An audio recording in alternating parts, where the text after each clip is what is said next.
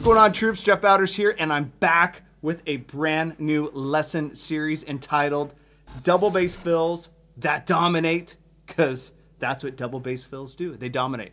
I'm super excited about this. So let me know in the comment section if you would like me to create more of these lessons. So in our quest and our mission to spread and reinforce the notion that double bass is a technique and not a style, because you can utilize double bass in virtually any style of music, today we are going to check out more of a groove-based fill in a jazz fusion type of song. And the drummer of this fill is, of course, the living legend, VINNIE COLAIUTA.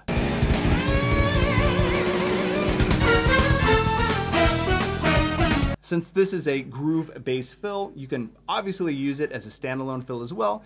So to help you utilize and understand this to the best of your ability, make sure to click the link below to download the free PDF that covers everything we are going to learn in this lesson. So this fill is from a song called Tsunami off the Blue Tav album by jazz fusion saxophonist Steve Taviglione.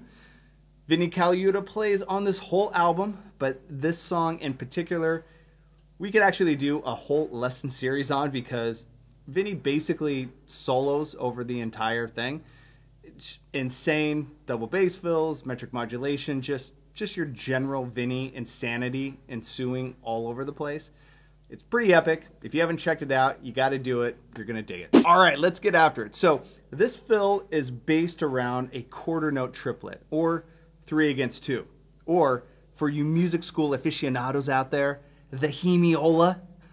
Good job. You got your money's worth. So the first thing we have to do is develop the quarter note triplet on the bass drum against just a quarter note ride cymbal pattern.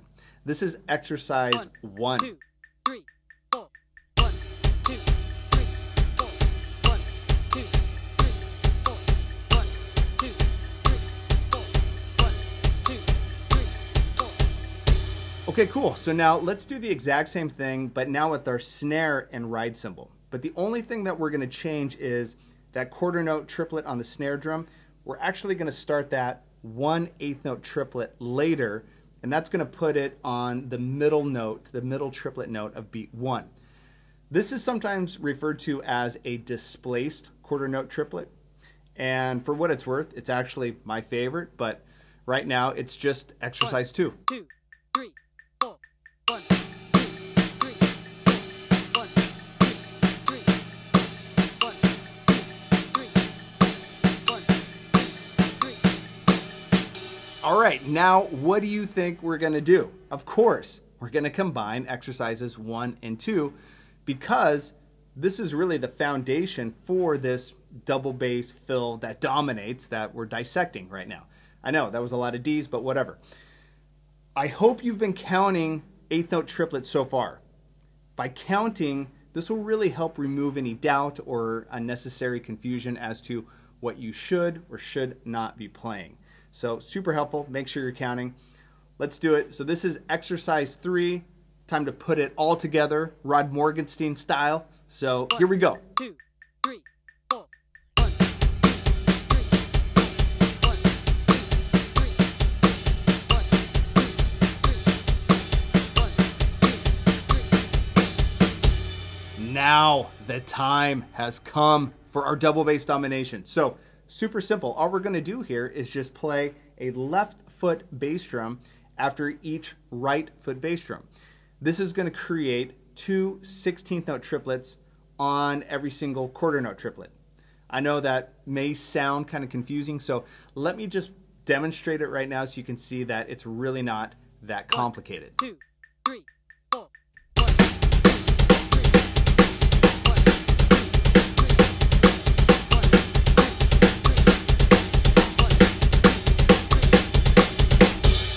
All right, now that we've established that, let's play it the way VINNIE does. So coordination-wise, actually nothing changes at all. All we need to do now is round out or spread out those 2 16th notes on our bass drums so that they're evenly subdivided with the snare drum. And what this is actually going to do is create a 9 tuplet, or non-uplet for you music people out there, over 2 quarter notes. So it's basically a 9/2 polyrhythm. And I know that sounds crazy and madness, but it's really not. So let me just demo it for you right now so you can hear how attainable this is. This is 4B. 1, 2, 3, 4.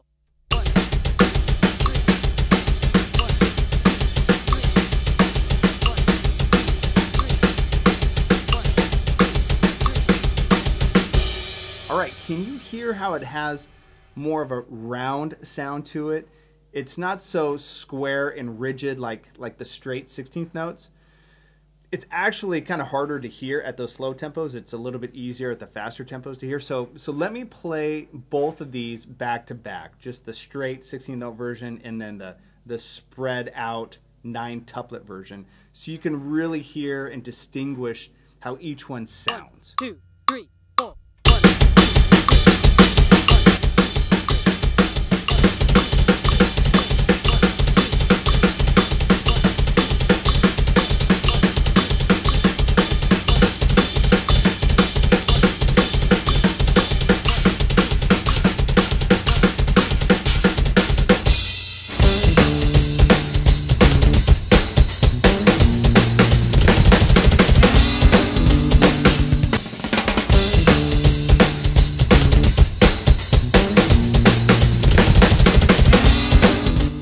Okay, so this is a super fun fill that once you get the hang of, you can orchestrate this thing all over the kit actually.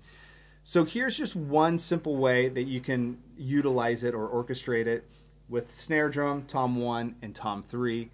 Just always play snare on beats 2 and 4 for the backbeat, and that's going to help maintain that groove fill concept that we've been working on this whole time. So here we go. This is the orchestrated version of 4B. 1, 2, 3.